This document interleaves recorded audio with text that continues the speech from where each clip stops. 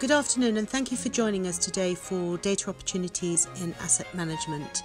I shall now hand you over to Dominic Hobson and the panel. Thank you. Hello everybody, I'm Dominic Hobson, co-founder of Future of Finance, and welcome to our webinar on the data opportunity in asset management.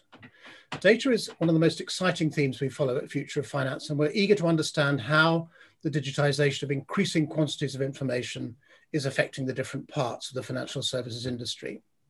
Now, asset managers, of course, have always relied on price and economic data to make their portfolio investment decisions. Now, under pressure from cost transparency, the shift to passive investing, and rising levels of regulatory interest in what they do, they are looking at data to improve efficiency at every level, from portfolio management and execution in the front office, to risk management and financing in the middle office, to settlement and custody in the back office. That means an awful lot is being asked of data. It's expected to cut costs, raise productivity, design better investment products, distribute those products more successfully. In short, data is seen as a way to make more money. But data is also expected to make compliance easier, and not just in terms of the KYC, AML, CFT, and sanctions screening obligations, which are such a burden in the industry today, not even the obligation to treat customers fairly and not missell them products, but actually to comply meaningfully with environmental, social, and governance mandates, ESG as well. So the expectations of better data management on the buy side are running extremely high. The promise of data is equally rich, but getting from where we are now to where we'd like to be in the future means an awful lot of things need to be fixed. And to help us work out what the asset management industry, and just as importantly, its service providers in the shape of custodian banks and transfer agents and others, data providers, data vendors, what they need to do and how they're going about it, we're joined by 4 experts in the field. Greg Glass is Executive Director at Alpha Data Solutions, a cloud-based service of management consultants, Alpha FMC, that helps asset managers capture, manage, and deliver customer revenues, stocks, and flows to create a customer book of record, a CBOR.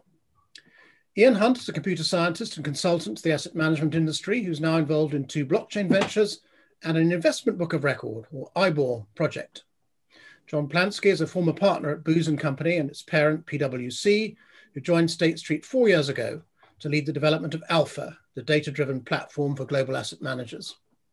Jonathan Hammond is also a computer scientist and now a partner at consultant Psionic, where he specializes in asset management. Now, in addition to our panelists, we do also have you, our audience, and all 5 of us encourage everybody watching or listening to submit questions and comments throughout this webinar by using the functionality at the bottom of your screens. We will not save them up to the end, but we will answer them as we go along. And with that, I now turn to our panelists to get the conversation going. Now, Greg, perhaps I could start with you. I made a great many assumptions in my opening remarks there about why asset managers are embarking on this data management quest.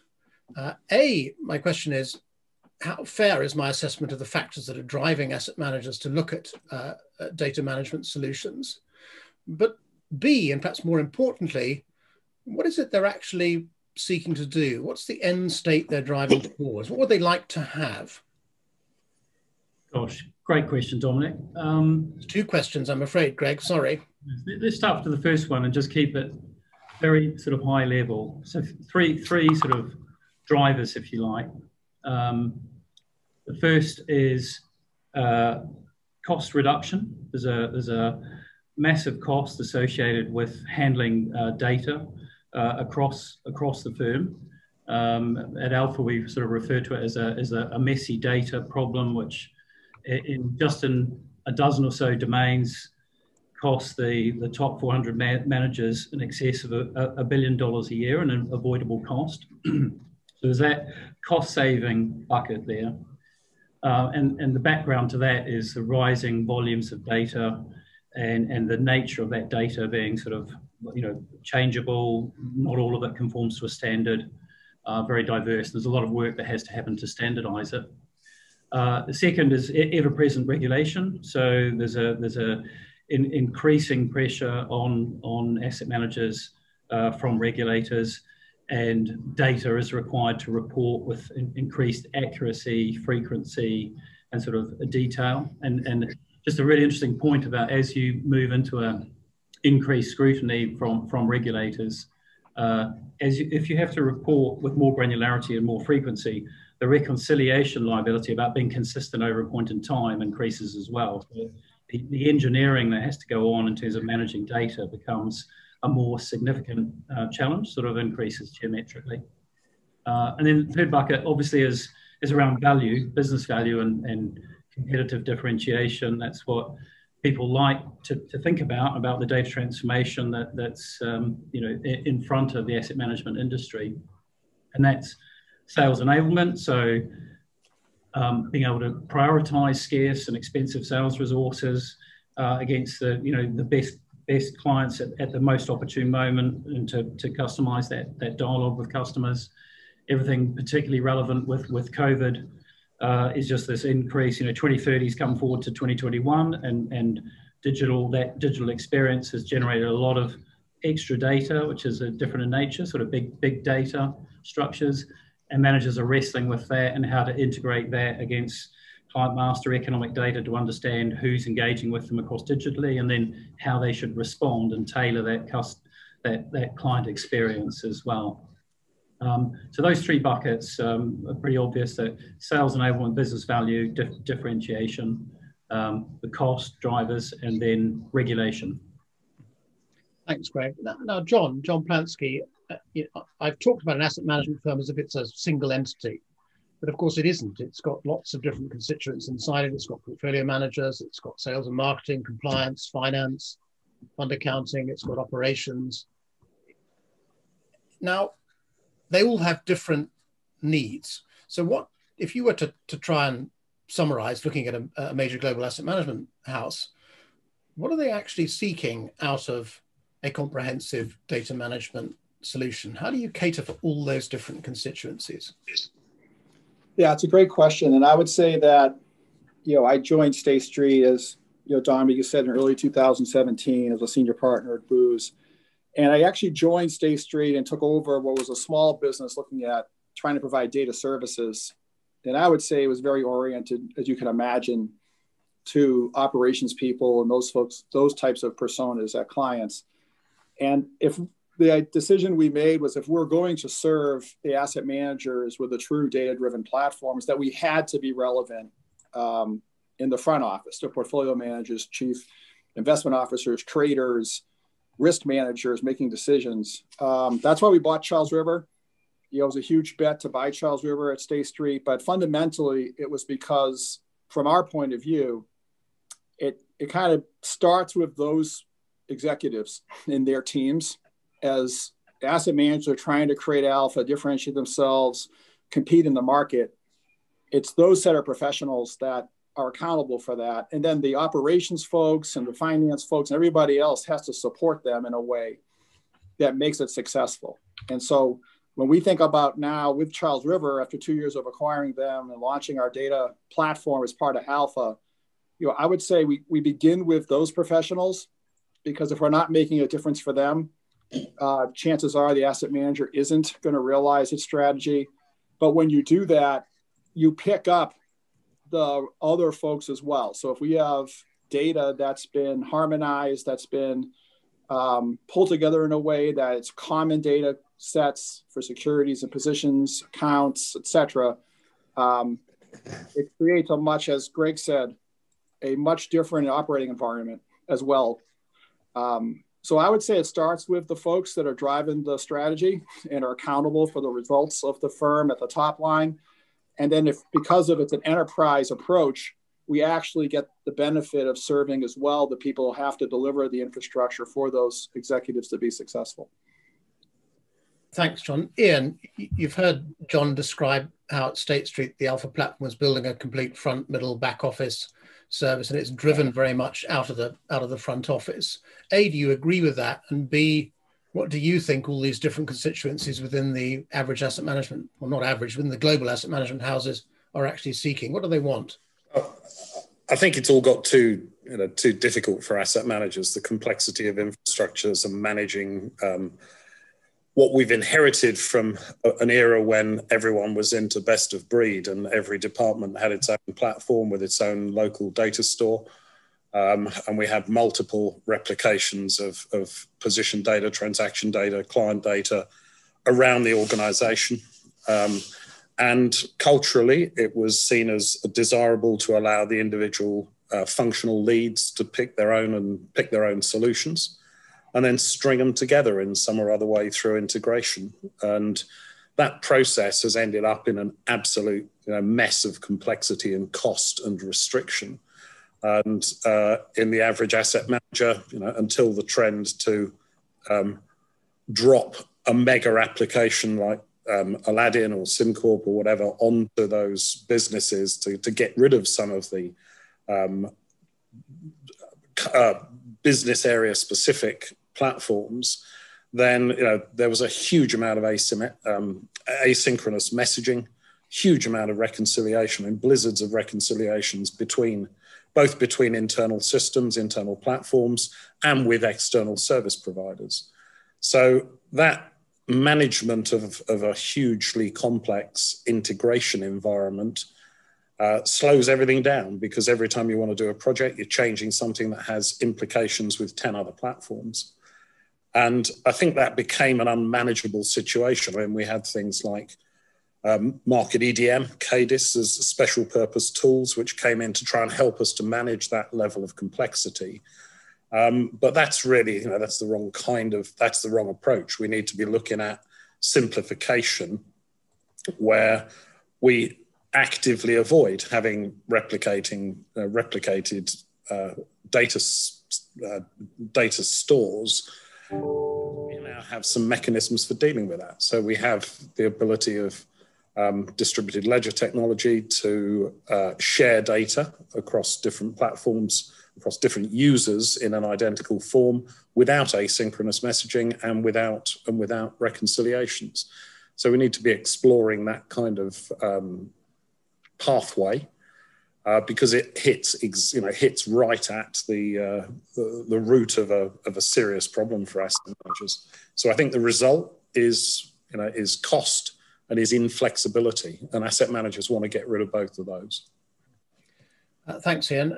Jonathan, we've talked about this. I was going to add to, actually, sorry, Dominic, I was going to add to what to Ian said, and actually I agree with both Ian and John, actually. But I think we need to recognise the sophistication, or the growing sophistication, of stakeholders in data, and the conflict in terms of the delivery that people require. So, I mean, stakeholders are getting more sophisticated. Clients need more data. They need it in raw data form so they can report to their own clients and the regulators. Portfolio management are looking for data flexibility in the way that they consume and shape data. And accuracy and timeliness are constant trade-offs from their perspective. The sales and distribution teams are looking for quality again, but they're also looking for consistency and the fewest possible errors. I mean, everybody's looking for that, but I mean, data should tie up from one report and presentation to the next, and certainly within, report and presentation.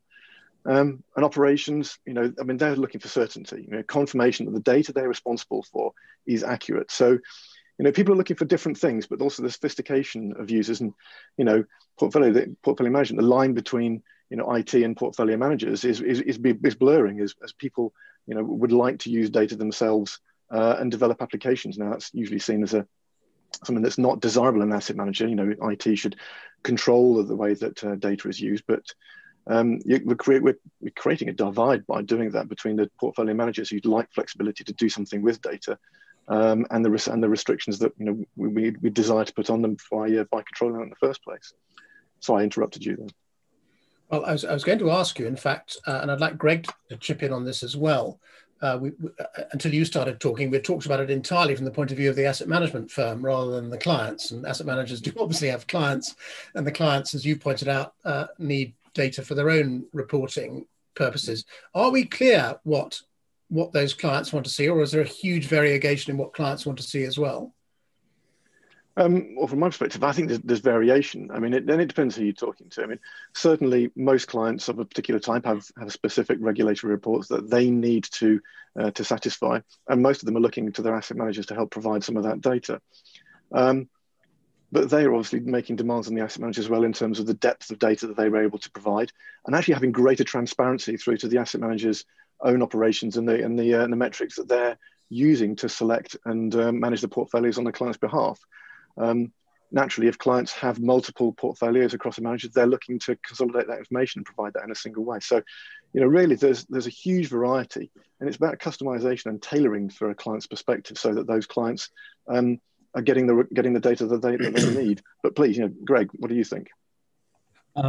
Thanks, Jonathan. I think there's a dirty secret in the industry that if you ask asset managers privately, how good is your data for talking to clients, they'll go candidly, actually, we know that it's broadly accurate, but it's not pinpoint accuracy. And I think we've all talked to heads of sales who've come back from talking to an important client and go opening conversation and talk about the thank you very much for the money that we're running for you, and the client and the salesperson disagree about or don't have the same number written down on either side of the table about how much running. Now that's quite a fundamental sort of level of sort of accuracy. It doesn't happen everywhere, but it's more common than people would realise. If you think about, we talk a little bit Alpha Data Solutions about the client book of record. Definition being so the economic data, so flows, holdings, revenue, matched to a very sort of granular view of clients. So I guess the sales view of client, not just the contracted business, but also the uncontracted business, not just the omnibus account or the TA account, but with platform data laid over the top of it to look through to the sub-register.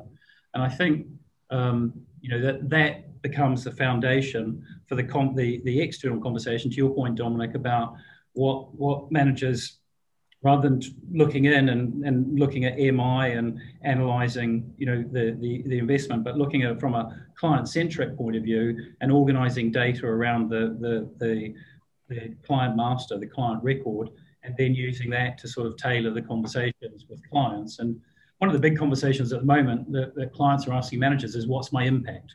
Right, so we've had a new data set merge, really, it's been around since the 70s, but it's really picked up steam in the last 5 years in terms of ESG data. If you think of the complexity for managers, many are just wrestling with that in the front office to understand how that ESG data overlays, across their investment decisions, but to communicate to a client who wants to know, across all the money you're running for me, what's my total impact?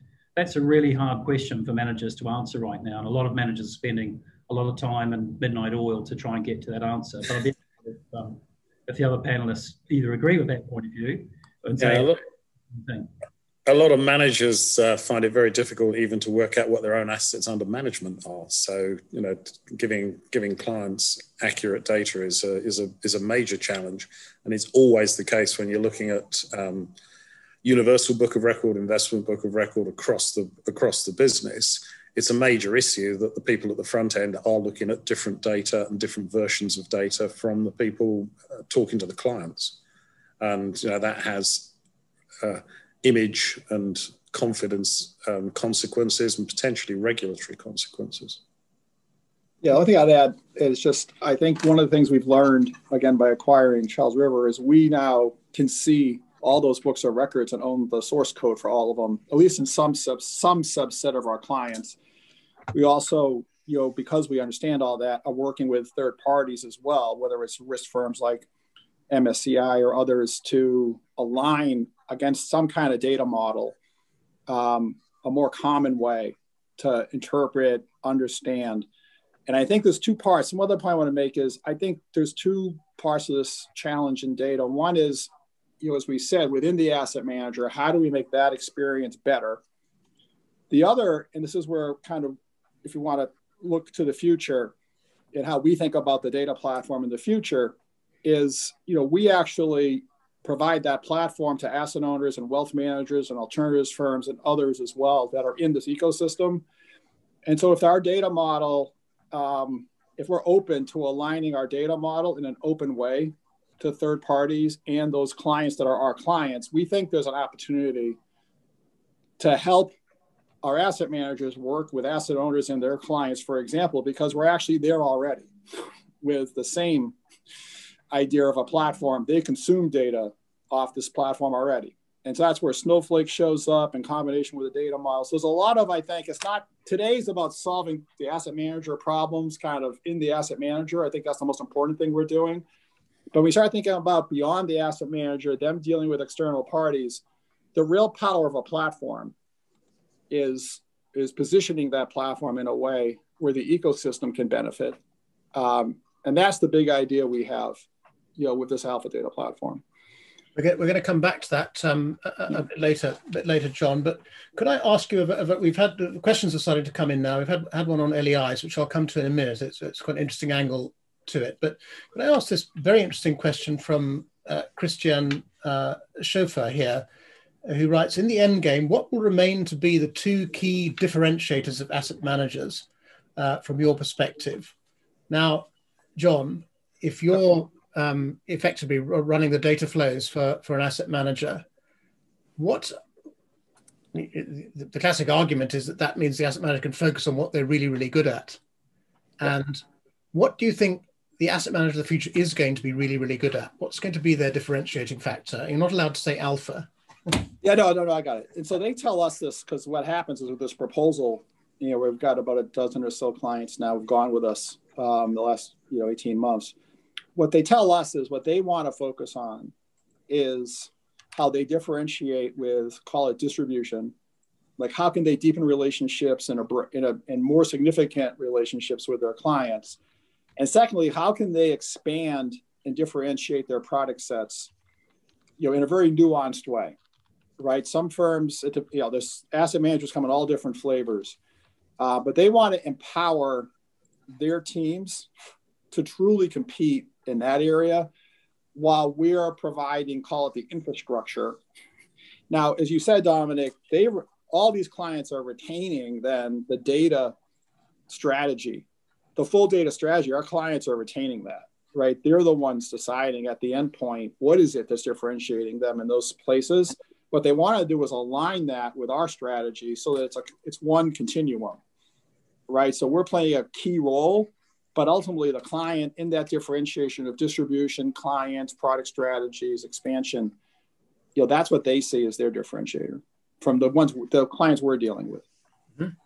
The most fundamental differentiation with an asset manager, if you boil it down to what they're doing, it's the quality of their intellectual property, it's the quality of their views of market, it's their quality of sentiment.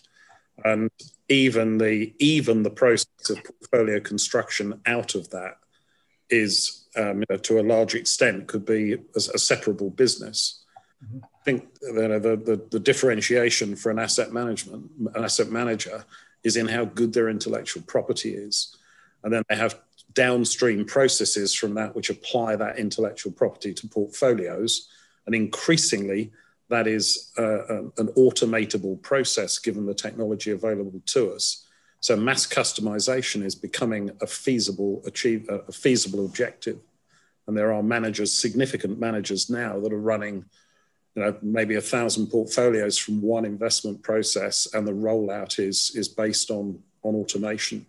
So the data in that has to be right. The mandate data, the investment objectives, the risk appetite data has to be pretty slick in order for us to be able to run that mass customization process. And that will allow us to bring the level of service that is delivered to institutional clients down into the lower levels of asset management client.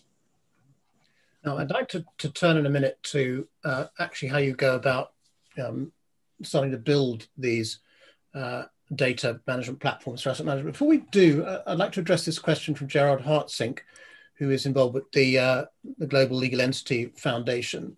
Now, it might seem a bit off topic, but probably not if you stop to think about it. A, how important is it for asset managers to understand who their counterparts are? I'd have thought very important, particularly in the cases like prime brokerage or even custody, despite the fact it's off the balance sheet.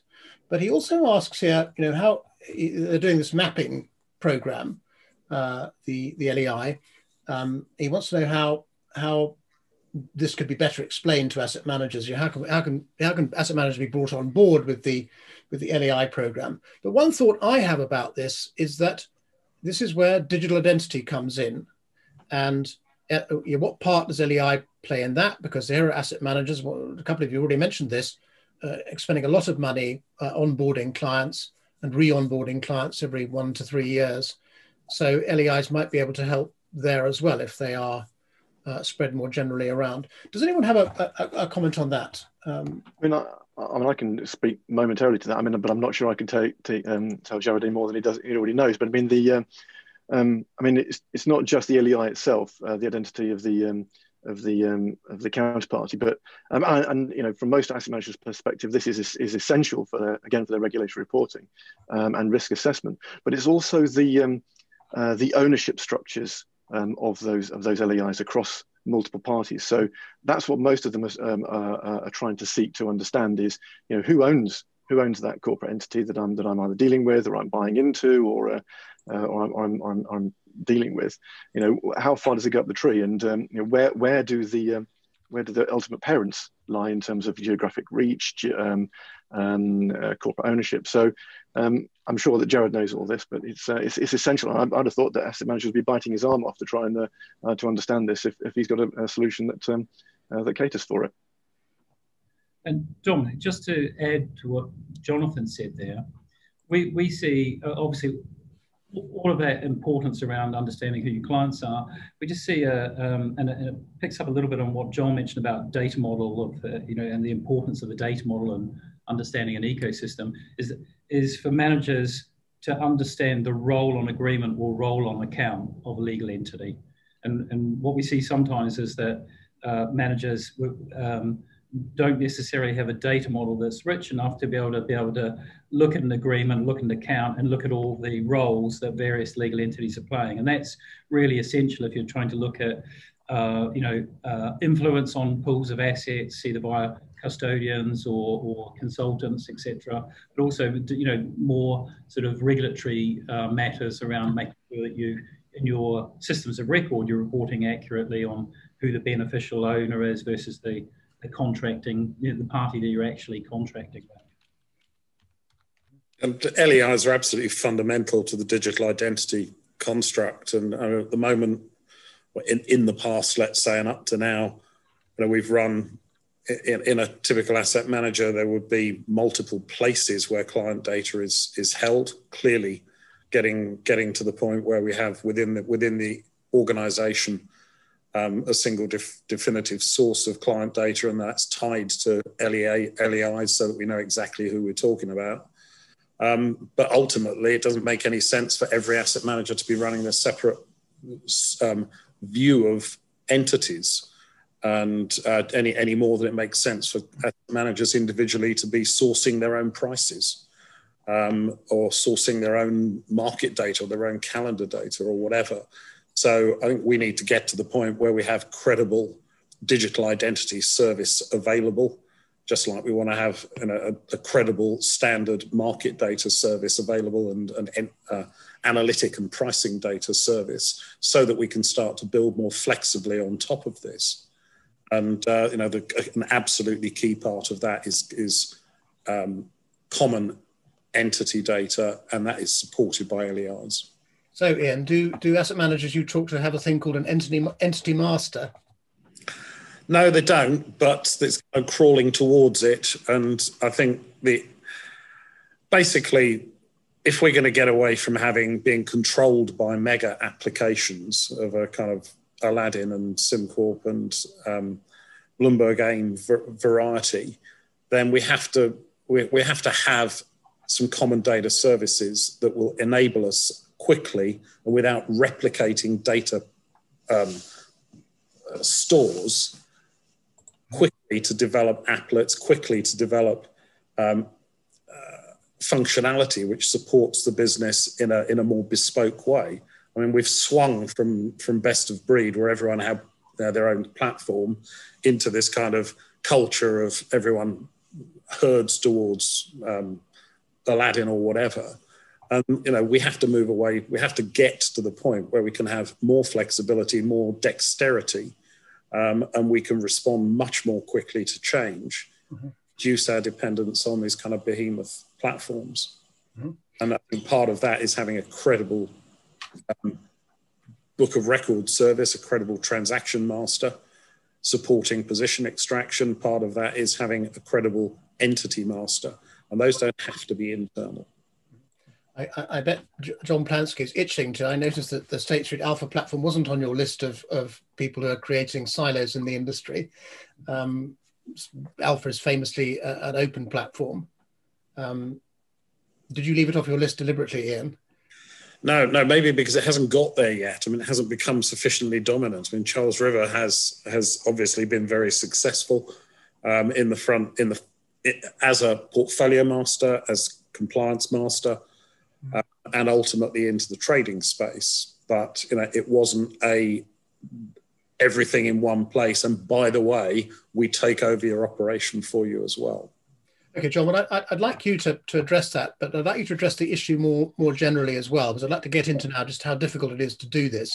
One of you used the phrase domains, and global asset managers also have lots of domains, by which we mean databases, among other things. They've got to be made consistent within some sort of achievable tolerance. They're presumably stuck on spreadsheets and CRM systems, in vendor applications, in data services you buy from other vendors. So we, already in this discussion, we've used the term entity master. I think we've used IBOR, investment book of record. I don't think we've used ABOR yet, but I've seen ABOR, IBOR, CBOR, TBOR, PBOR, and even UBOR. So there are lots, the product master, security master, entity master, risk master. There are lots of different bits of jargon around there. So John, just give us an idea. You go into a big global asset management house. How big a mess, and this is Greg's term, how big a mess confronts you? Really big mess. So the bigger, the messier. So I would say we start off when we engage with our clients exactly in this challenge. Like we have a chart that we use. We have a very large, multi-trillion asset manager that's part of State Street, and of course we've got the benefit of working with them early on some of these ideas, as well as all the other. There's a bunch of Charles River clients that are going with us on this idea of a platform end to end, and have seen and worked with us on the Alpha Data platform. So it's extremely messy. I think you said it well already, and the team's talked about it very well. Breaking this down into domains that go all the way from security-oriented domains, benchmark-oriented, through IBOR to ABOR, and really doing that in an intelligent way. One thing I talk to folks about is when you talk about architecture, you can always tell a real architect that's a data architect, or because they all look like me in terms of my age, and they've done it about 4 or 5 times. They keep iterating and iterating and iterating, versus a programmer that might look a lot different than me, who's a lights out, programmer in Python.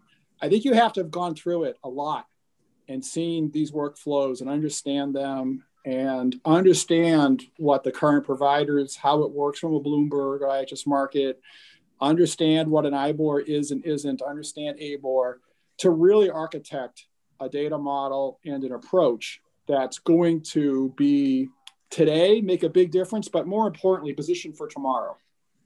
And so I think, Ian, your point about the services approach. So when we think about the platform, as I said, step one is configure for the client something that gives them a benefit for sure in the next, call it 5 years. And that's bringing these domains together, figuring out the way they do ABOR and IBOR on manufactured data. In our case, if it's our technology at State Street from CRD on back, we obviously are in control of that, but we also work with everybody to try to harmonize it. I think at the industry level, then there's opportunities to, if we do it right, to bring that data model more broadly and start picking off services that everybody would agree. They're not differentiating the value of an asset manager. They're just services that make it way easier to do business with other firms and get things, done. So whether, LEI, I was there in the last 5 years ago, people launched the LEI services for AML. Those things got gobbled up by the data providers. That's a good one, to the extent someday we can provide that type of service. But in the meantime, it's one of those domains. And on the masters, I think, Dominic, the way we implement it in the shorter term is our platform has to have this mastering capability. So in these domain groupings, if it's a security or entity, benchmarked, et cetera, we have to be able to master. And by master, we mean how do we make it relevant across these workflows that our clients have? As it turns out, what we've seen, given if you have that experience and you've got people on your team that have been through this a lot, and have this vision of more of a common platform versus another monolith, then the technology of today makes it easier, like much easier. Like we've adopted cloud tools like Snowflake, digital ledger technology in certain areas is making a difference. I think the technology is going to make this much more likely to pull off than we have in the past. But it takes all of those things together: the experience, the data model, the ambition not to own everything and be a monolith, and the ability to leverage new tech, I think, to make a difference in the industry. Now, you've heard, Greg, maybe this is something you comment on. You've heard, Greg, this is actually a very complicated exercise. It's an evolving one. You don't get there in one go. The technology has improved. You know, the native cloud makes it a bit easier to do this than we would have found it 20 years ago.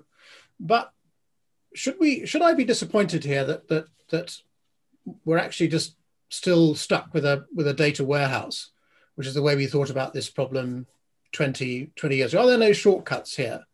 Is there nothing that a blockchain or an AI or something can do? Is there some way of fast forwarding to the future? Greg? Thanks, Dominic. I think that with data, and particularly the kind of data that's really dominant in asset management, which is numbers, you know, you've got numbers and words, right? And they both have different characteristics.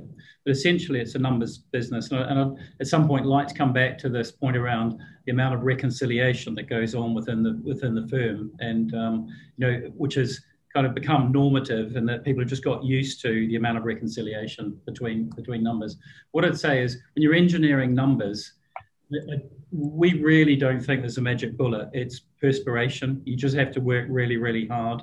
And a couple of reasons for that.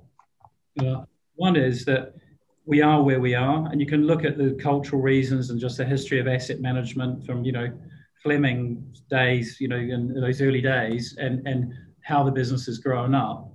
The data sort of ran away from the firms because the main focus of the business was around the investment idea, and I think managing data was ancillary, and there were always enough margin to sort of throw money at data problems. And what's happened is the beast has got really, really large now, and so we're not starting from a clean sheet of paper, which is let's standardize all the data, let's propose industry standards, let's put in fresh, clean technology. And the kind of, you know, the work that John has to do, you know, with his platform and State Street is you've got to work with a lot of legacy problems. And I just think the only option is a new entrant coming in.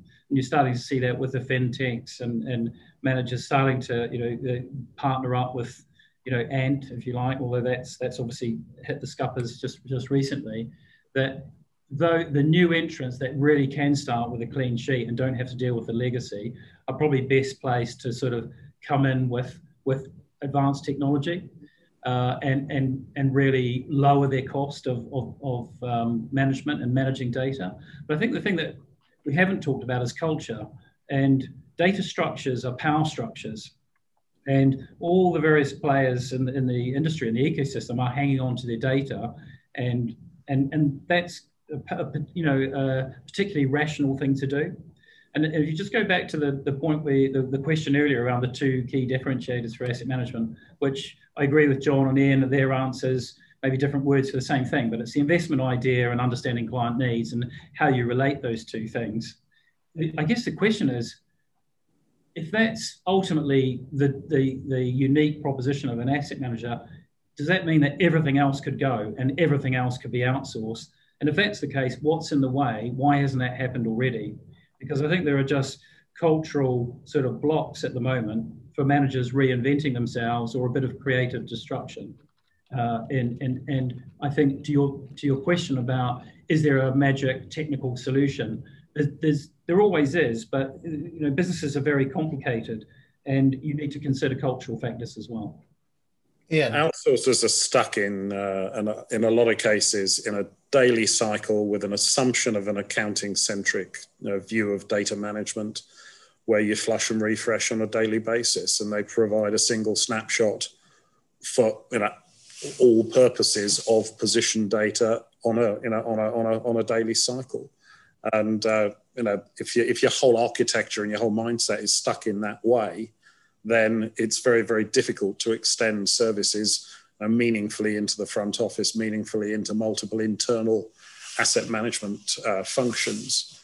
And I think we are seeing some fintechs, people like Finborn or Prexo, some stuff we've been doing with Risk First within Moody's, where what we're doing is changing very much from the data warehouse approach, where you accept the fact that you've got multiple platforms containing multiple data stores that overlap and are inconsistent.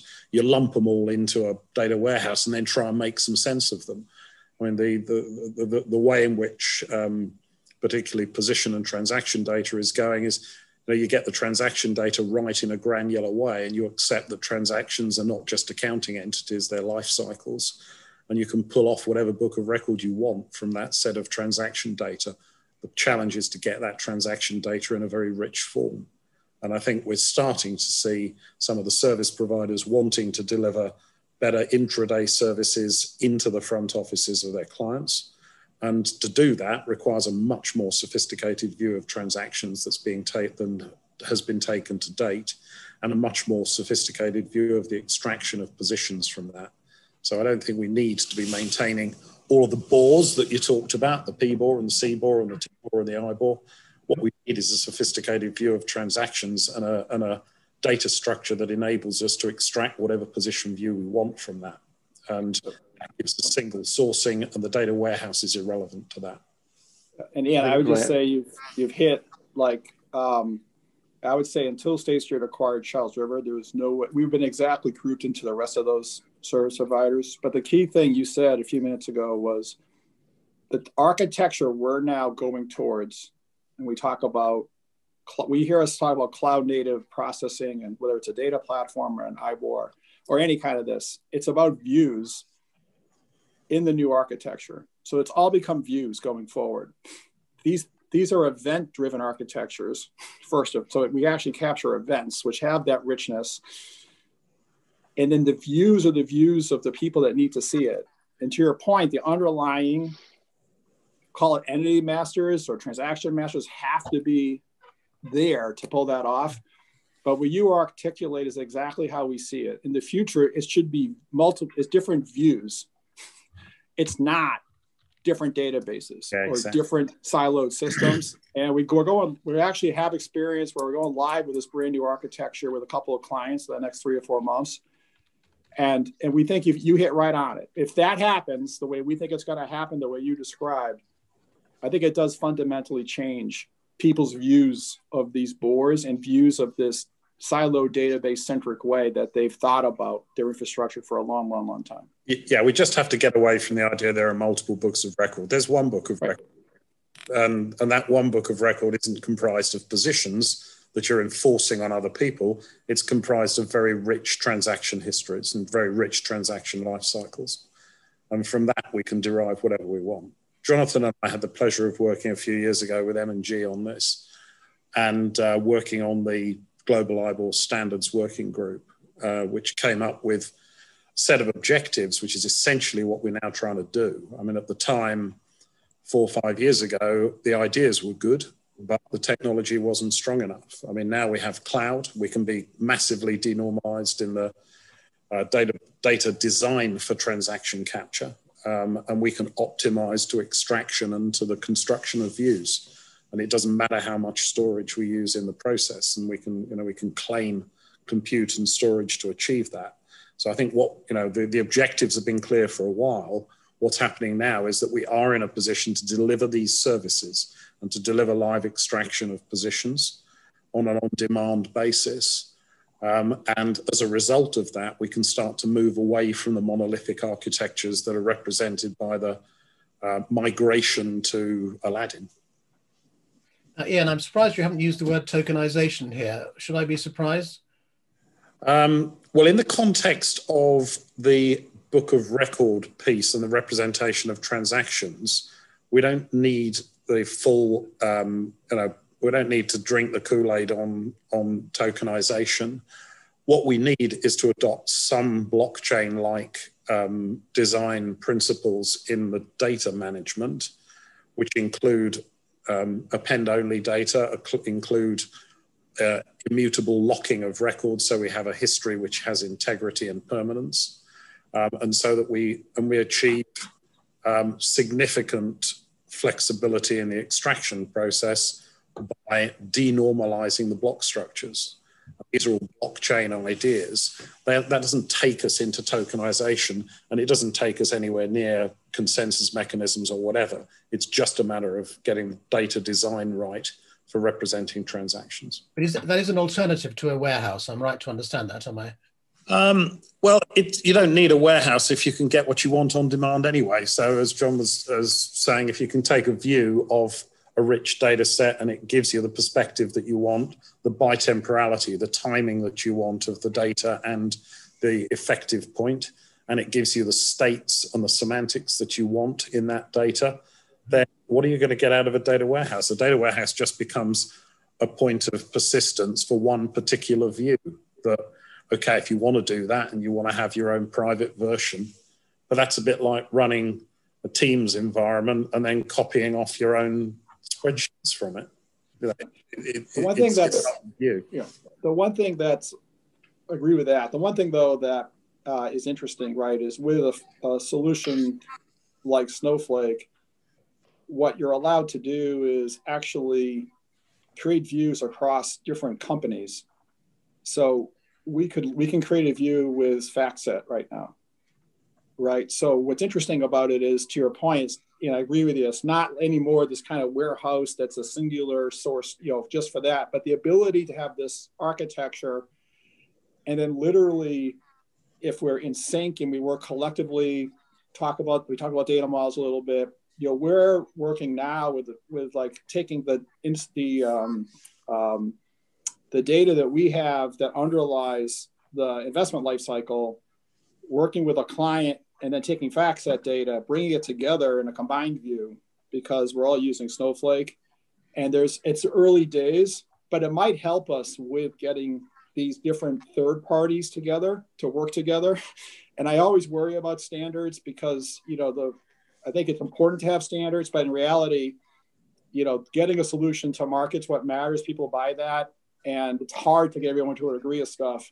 If this technology somehow gets people to start agreeing on core data models, and they start to come together that way, I think, it might be a pretty powerful way. That's how we're thinking about it, right? That there is a play here when you're trying to bring non-proprietary data into an environment, that there could be a big opportunity leveraging that type of technology. But it's got to be based on agreed services that have got to have standards. People have got to understand what they can rely on before they start building apps on top of it. And you've got to have the extract definition, so you've got to know what's available to you, and you've got to know what the standards are in those services. And then if we have that, and you have an entity service, you have a transaction service, you have a market data service, you have a reference data service, they're there. You're going to get one source of truth from those. Then you can build with confidence without having to create your own data store, without creating your own version of all of those truths. Now, we've had a question about ownership of some of these data platforms, which I'll come to in a minute. Just before we jump to that, we only have about 10 minutes left now. Time does fly very quickly. Both Ian and John have brought up the question of third parties. Asset managers are working with custodians, transfer agents, fund accountants. They're working with distributors, fund platforms.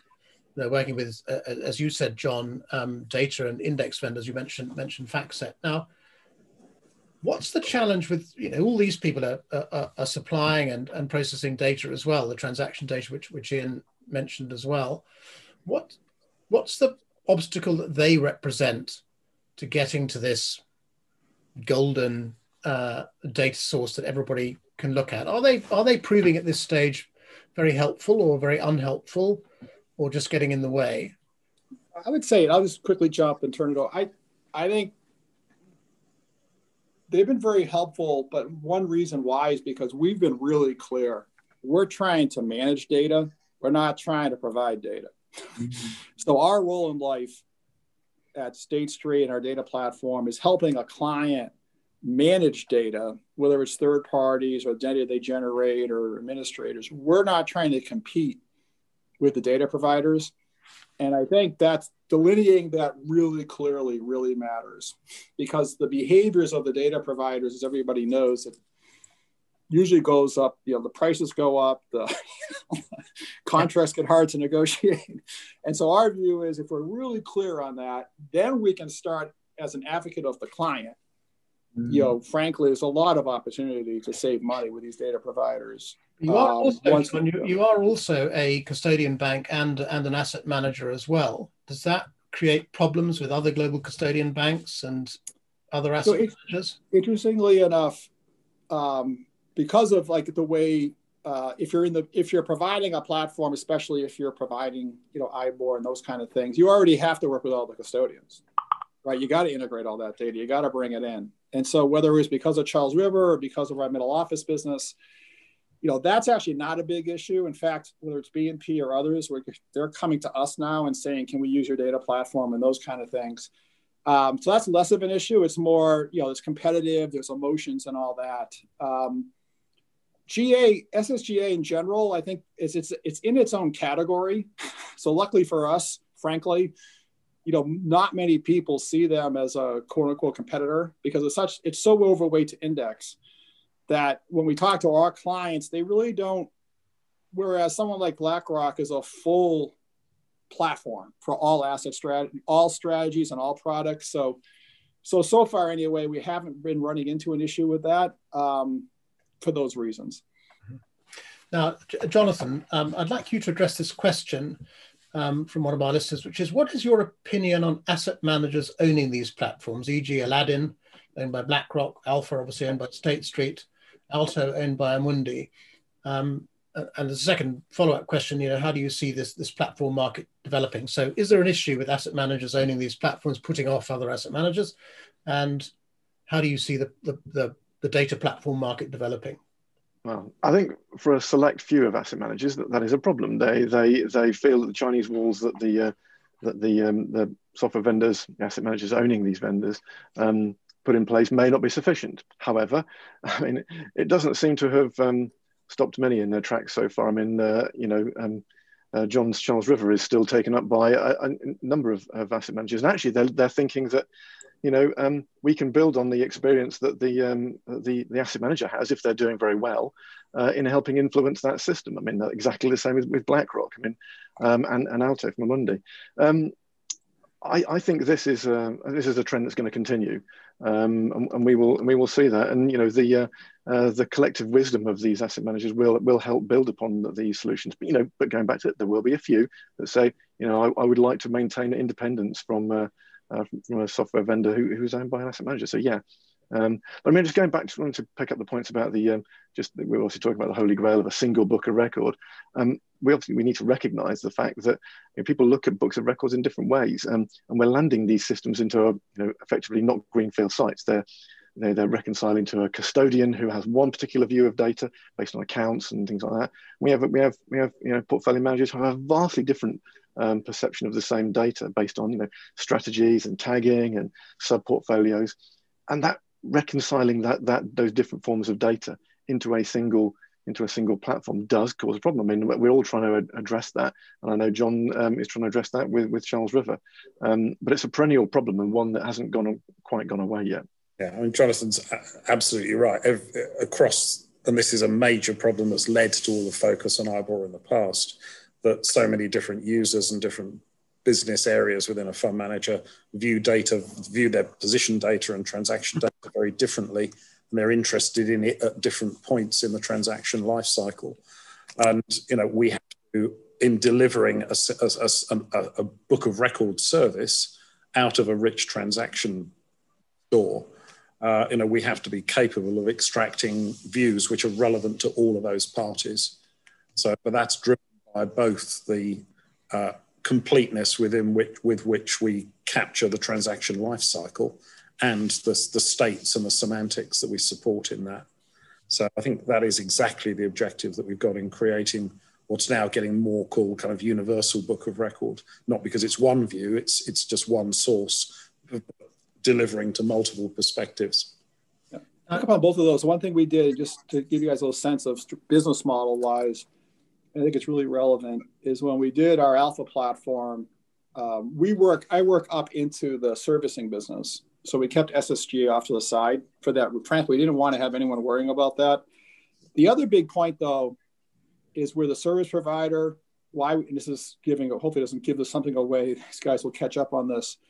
The power of being a service provider is you can transfer the financial risk to us on data quality, right? Yeah. So that's a huge difference, right? So one thing our clients, when they talk about outsourcing this platform and the services around it, if we're the service provider, we take financial risk that data is right.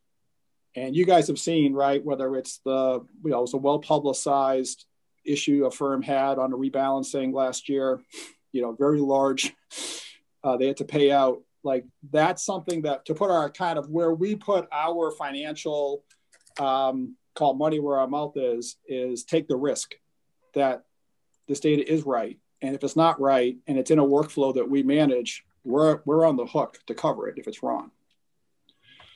Right, we're down to our last few minutes now, so I'd like to just try and bring this to a close by discussing, I suppose, the vision which we're heading towards here. Now, John used the word events, capturing events to discuss to describe what the Alpha platform is trying to do, and that's a kind of rather like accountants capture events and put them into annual reports and accounts, and they've done that by sampling.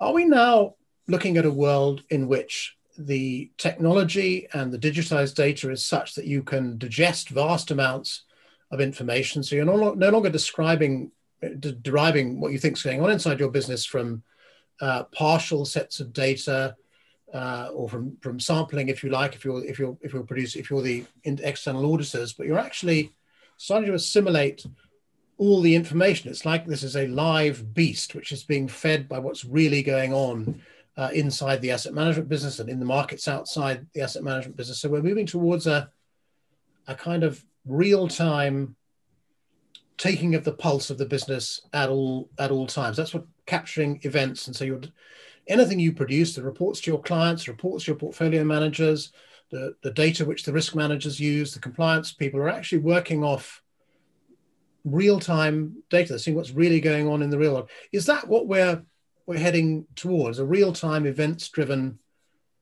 data management and processing platform? Greg, I may not have expressed it very well, but is this the direction that we're evolving towards?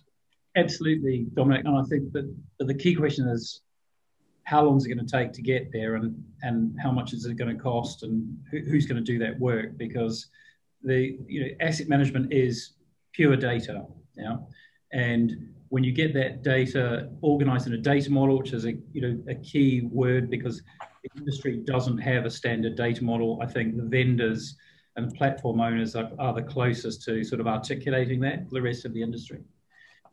If you've got that rich data model that you can ask, produce the various views that John's mentioned, then what's going to happen next is when the data quality is at a sufficient level, you can then apply, we've been conspicuously diligent and not said the word artificial intelligence and machine learning. There's that's freighted with lots of misunderstanding. But when the data is that clean and you've got that much data, we are then going to start seeing a much more automation of processes, which means reduction of cost.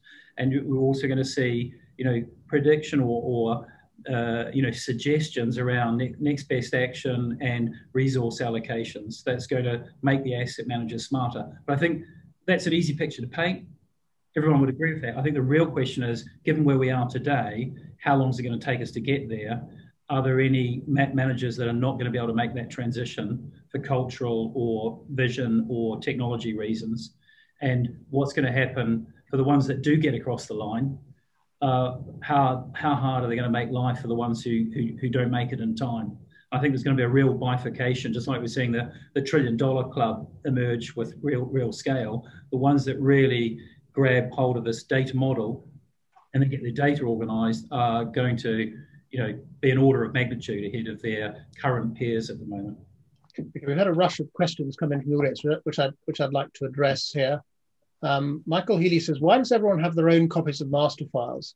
Take the security master as an example. Is there an opportunity for blockchain to create one source of the truth and everyone reuses it? Ian, is that possible or not? Just very quickly. Yeah, I mean, that's exactly what we're talking about moving towards. So getting a set of defined services which are available to anyone building application, building applets, building whatever.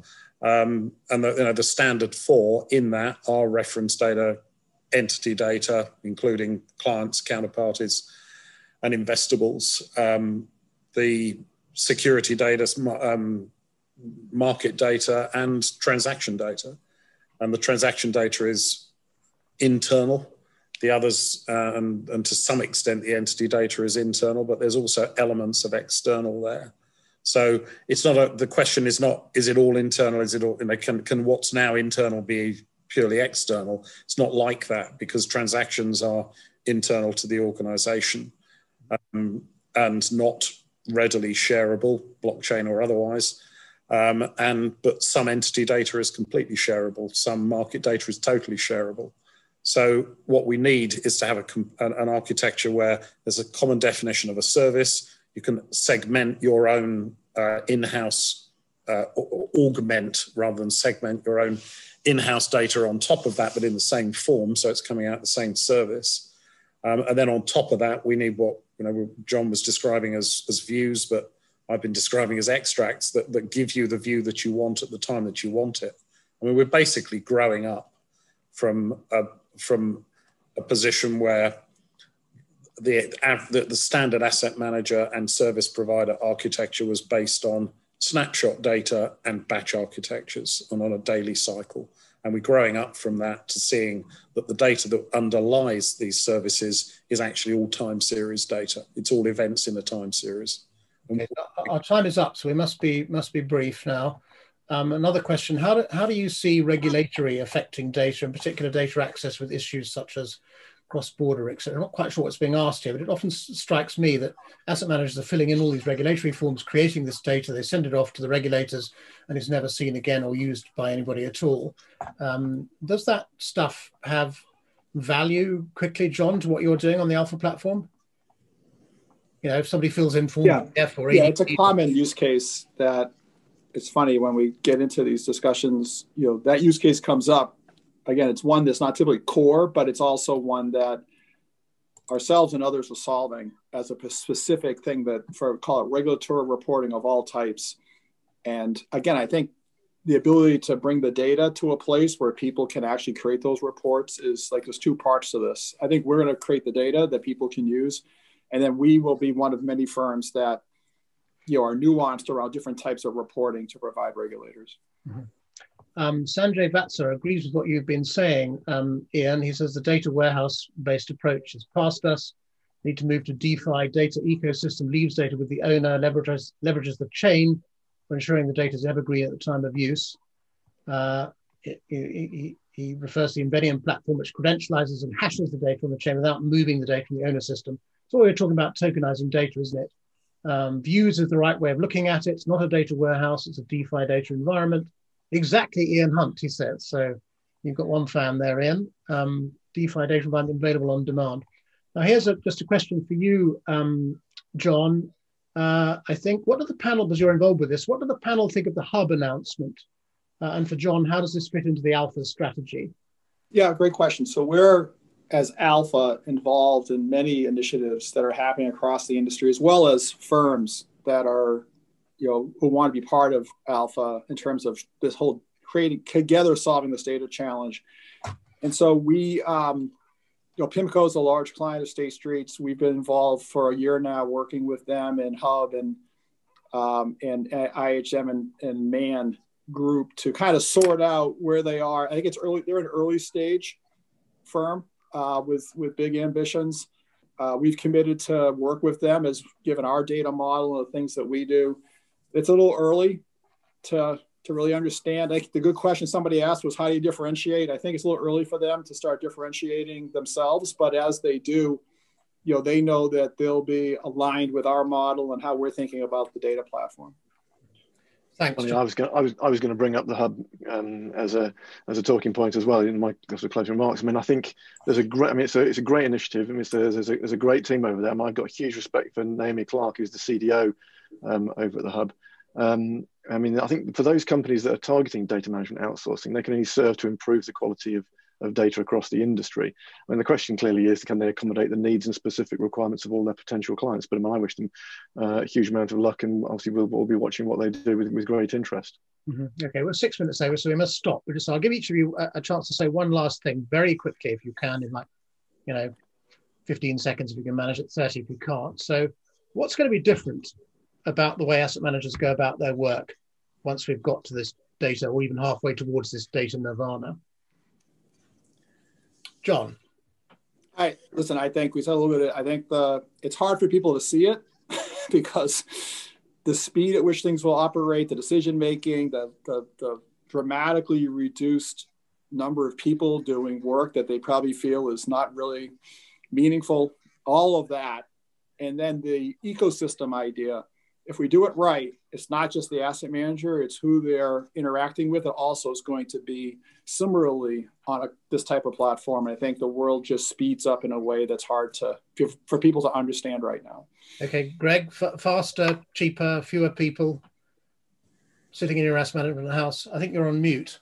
Agree with John. Speed, cadence of change. And I guess the implication of that is a really strong division between winners and losers. It won't just be a bit different. It's going to be an enormous gulf and abyss. Okay, so Jonathan, your clients all, of course, are going to be winners, I'm sure. But Sure. Do you have anything to add to that, speed and lower cost?